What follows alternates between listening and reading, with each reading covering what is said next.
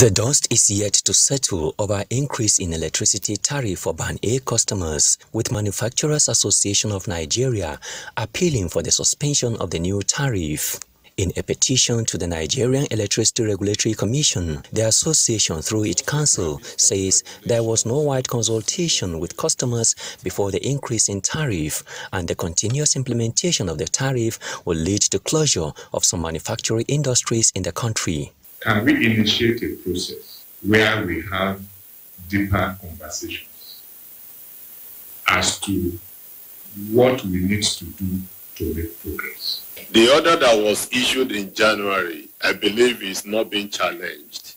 No. And in that order, there is a clear provision by the Commission that automatic adjustments on monthly basis reflecting the FX rate and some other macroeconomic indices will continue to take place.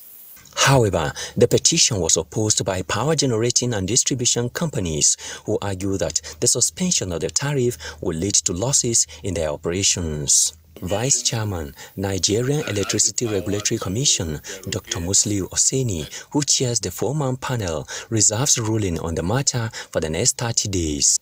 Joshua Ojito, NTA News.